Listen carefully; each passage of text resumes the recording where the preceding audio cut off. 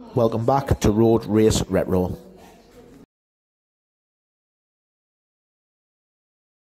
Just remember to keep getting the nice bits. Obviously this is where the portrait in motion comes into play and the build gets serious. This is when we start putting the nice bits in. As you can see, obviously we've powder coated the axle and obviously the poly bushes are now fitted in. Obviously Dave spent some good time yesterday on the car and got through some really nice jobs as well. The bushes were actually easier to fit than what we thought. They actually slid in nicely with a little bit of lube, so we're happy with those. We've cleaned all the chassis up. You know, this is just an example of how far we're actually going with this car. This thing, I'm not going to be one of those guys who say, oh, it'll be better than factory, but like, you get the idea. Obviously, as you can see, the axle looks absolutely amazing. It was definitely worth polybushing that for the money. Obviously, I'm a bit of a Peter polisher, so we've obviously polished the exhaust up, which is obviously looking awesome now. And Dave's just getting ready to move on to the nitrons and obviously get the nitrons fitted up. Now, the next clip will be where it starts to get, well, really cool. Once these nitrons are fitted up with that polybushed and powder coated rear axle, it's just going to look tremendous. But yeah, these is the happy parts where we start to smile, where the car starts to really come together. As you can see now, this is where we want it to be. This is the kind of stuff that gets me excited.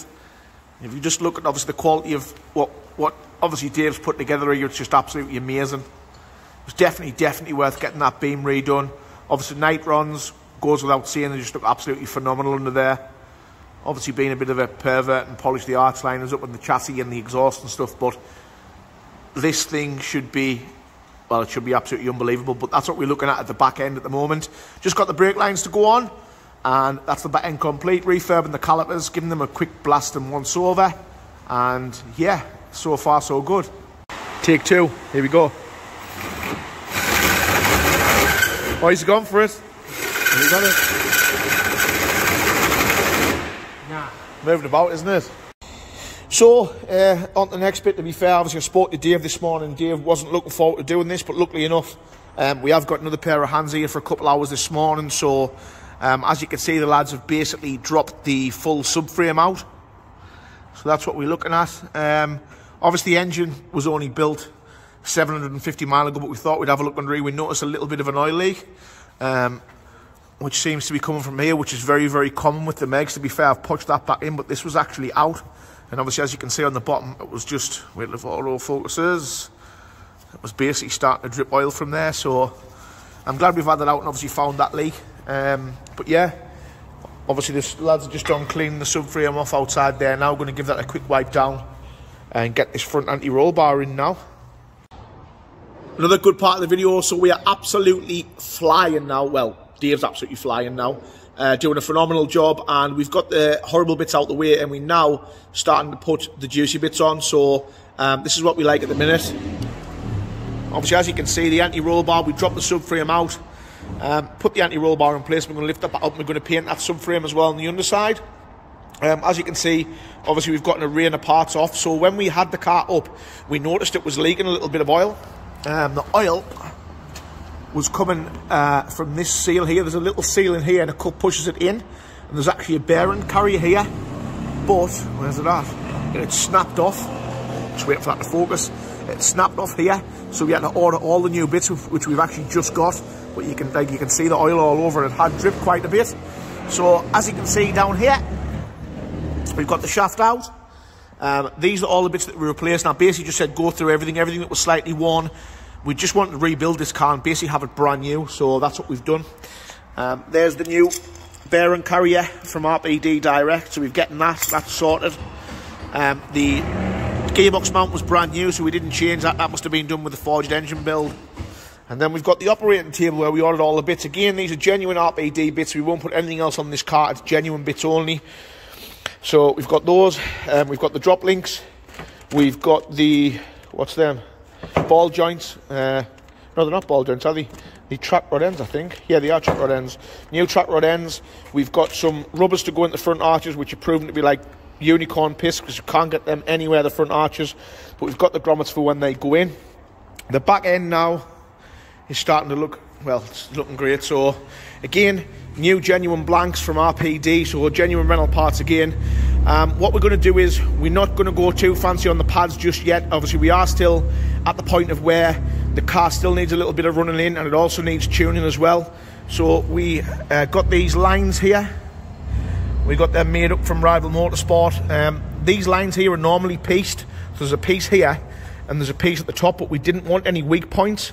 So we've literally had a full line made up, goes right up and across the back axle. So we've got full braided lines, so there shouldn't be any weak points in that line. Should we need to push these brakes hard and put them under pressure, they should perform. But as you can see, obviously everything's looking brand new in there now. Obviously the calipers were just a bit of a taffy up from me. What else have we done? Front arms. So the front arms, obviously we've polished these up. We've wire wheeled them down.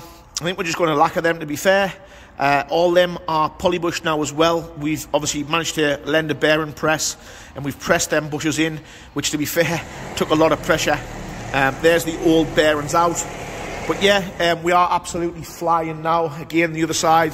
It's just nice to see the build getting to this point where, you know, it's starting to give me something to smile about. So we are definitely moving on well now. And once we get that into gear, that'll be it. We've got the mounting plates for the cage. Obviously the plates themselves go through the floor, because as you can see, we've just basically whipped the bolt through there for the cage. But you need to put plates on here, obviously for strengthening, so it doesn't pull the bolts through the floor should we ever need the roll cage. Obviously, fingers crossed, we don't ever need that, but in case we did, obviously safety is the key here, and that's what we're aiming for. We're aiming for a fully built professional car that's going to do the business, and we're not too far away now. So we've getting on to the front end now. Not going to lie, we have had a few little teething problems. We found out obviously the drive shaft on the passenger side is aftermarket, so obviously the end nuts are slightly different. We've managed to get around that. Obviously, as you can see, the roll bar's in place now. We've got the nitrons fitted up to the front, up to them lovely top mounts there. New brake lines putting on. Now the problem that we've had is, don't get us wrong, we've built plenty of Meganes, but this is the first set with the nitrons on. Now the problem that we've got is we ran BCs on the last one that we built and didn't have a problem with standard drop links. The problem we've got at the moment, the drop link, obviously from the anti-roll bar to the coilover, we estimate this gap here to be about 220-ish, something like that. The standard drop links on the Meganes are 274, which is them. Those are 274. So obviously yesterday when we tried to zip everything up at the front, we realised that the standard drop link just wasn't going to work. Those were expensive as well for what they were. I think they're about 80 quid just for the original drop links. So I might have to try and send those back to RPD if you've still got the packet. Contacted Avo yesterday, and Avo do an adjustable drop link for the car. Between 190mm to 220, so they're extendable. Obviously heavy duty and hardware, and so we've had to order some drop links from Avo to get that problem sorted out. I mean, it's only a small teething problem, but it is a bit of a pain in the arse, because yesterday, obviously Dave felt like he was really getting some traction with it. We were going to get somewhere. We are doing really well with it. Well, Dave's doing really well with it, but we want the interior and everything back in yesterday, but the drop links have set us back. Obviously the interior is not going to be great to do it on the ramp. We need it on its wheels off the ramp, so we're just waiting for these drop links coming. But obviously polybush bottom arms are in now, which is great. And we are moving along a little bit. Once the drop links come, we should be able to get the trim and everything back in. But hey ho, teething problems. So, you know, we're building a car from scratch. These things are going to happen with an unfamiliar coilover setup as well. So we are getting there now, and obviously just waiting for these drop links landing. I'm going to put an end to part 7 here, and then it's slightly short. And the reason for that is because I feel like, just put the keys in here. I feel like part 8 is probably going to be the best part of the actual series, as in the car will actually start to look like a race car. We'll have it back on its wheels, we'll have the trim in, we'll have the shifter in, we'll have the carpets and everything back in, and it should start to look like it means business. So part 8 will be an important one, and I think we'll start fresh for that one with the interior and the car back on its wheels. Why am I doing the end to part 7 this way, you might ask? Well, there's a reason. Make sure I don't crash into anybody. I'm doing it in the car because this is going to lead into another video. Now, a bit of background with me at the moment. I've basically bought something, again, it'll be another video. I've bought something that's quite special to me, that I've been looking at for quite a long time now, but the prices have rose is an understatement. The prices have soared lately of the car that I wanted to buy. I managed to find this particular car locally, and it was in the money, it had the right miles, but unfortunately, being honest, I couldn't afford it. So I've had to let some cars leave. The E38 7 Series, which you saw early on in the channel, was a really nice car. I have had to sell that to get some funds in, so that one's gone. I've also had to sell the daily 320D Touring to get the money in as well. It is what it is. I need the money in to buy the car, so those two have had to go. Now, this is where it gets interesting. The Touring was obviously my daily. I use it every single day without fail. It was a great car. However, I had no choice. I needed the money out of it. So I sold it, which still left me with a small problem. I still needed a daily car. But I needed a daily car that wasn't going to break the bank and was going to do kind of what I needed it to do. So I was looking for something to kind of do everything. Now, this is the next video that we're going to lead into. Now, with me, I am from an area, it's rough, right? I'm from a place in the northeast, if you're watching it from up and down the country, called Peterlee, or Horden, some people know it. It's a pit village.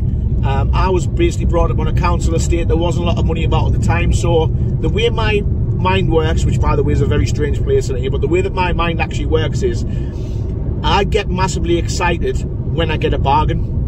Bargains excite me more than the bigger purchases. I've always been the same, and I feel like I'm going to do a video on this car because it definitely deserves it.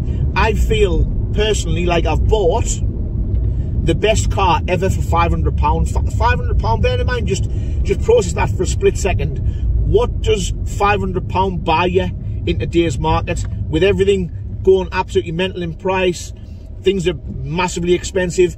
Marketplace on Facebook is all overinflated in prices. eBay is overinflated in prices. So if I said to you, go and buy a good car for £500, 95% of people in today's world would actually struggle to achieve that. Never mind getting something that's fun to drive and reliable for the same money, which I think I've achieved with this car, and that's why I'm over the moon with it, and that's why I'm going to do a video. I'm not going to go too much into it and spoil the actual video. I'm hoping, this isn't a common car, by the way, you don't see a lot of these, and I'm hoping that just by the backdrop, people won't realise what I'm actually in today. But it's basically 1.4 16 valve petrol. It's a little 4-door hatchback.